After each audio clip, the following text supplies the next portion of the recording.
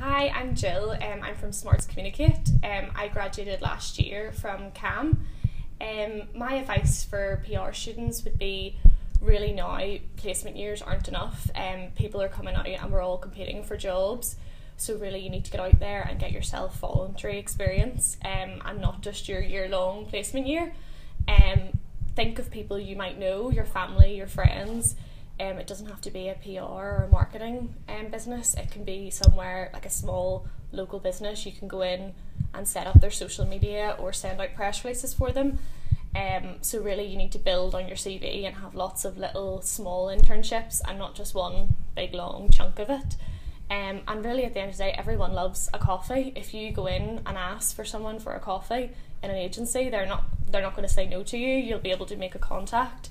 And even if that doesn't lead to work experience, you've still made a connection and you'll be able to maybe have that in future.